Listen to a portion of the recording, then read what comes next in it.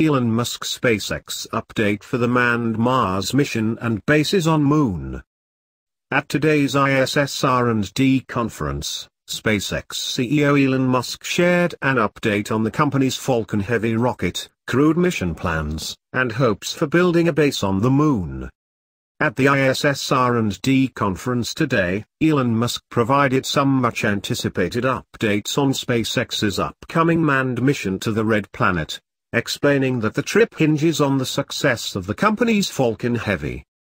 Once it launches this year, the Falcon Heavy will be the most powerful operational rocket in the world.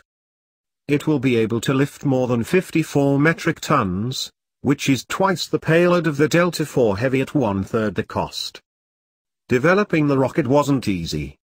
In fact, Musk says it was way more difficult than SpaceX originally anticipated.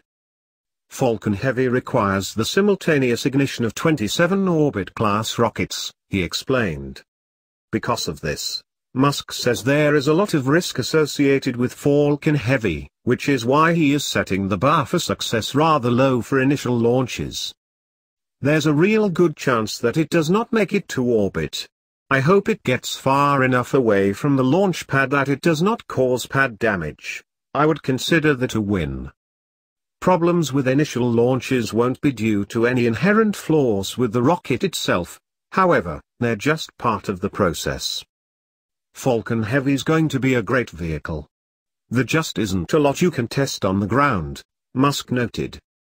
SpaceX has experienced a fair share of fiery failures in the past, and the potential for problems with early Falcon Heavy launches had the SpaceX CEO joking about the character of the crew members aboard the first manned missions.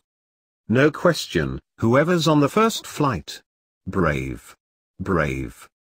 Other brave SpaceX explorers will eventually be able to enjoy a trip aboard the company's Crew Dragon, also known as Dragon 2.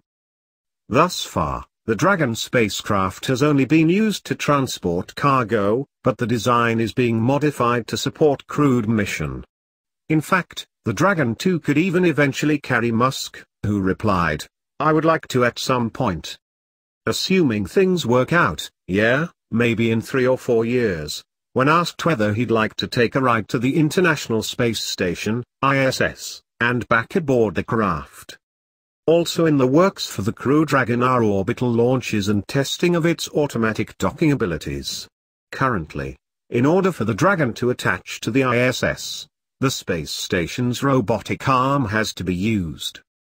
Not of much importance, according to a comment by Musk, is refining the Dragon's two-purposive landing capability, descending using retro rockets versus a parachute, as he claims it's no longer a requirement for landing on Mars. The real public excitement lies beyond the ISS and Mars missions, though, according to Musk. If you want to get the public real fired up, we got to have a base on the Moon.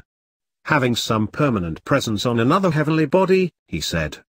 That's the continuance of the dream of Apollo. Some of the biggest players already in the race to build a moon base hail from China and Europe, and their respective space agencies have announced that they are engaging in international collaboration to realize a moon village vision. Whether Musk will beat them to it remains to be seen.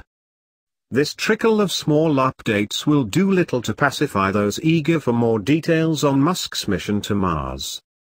That information is likely to arrive in September in the form of a revision to his detailed plan for making humanity a multiplanetary species.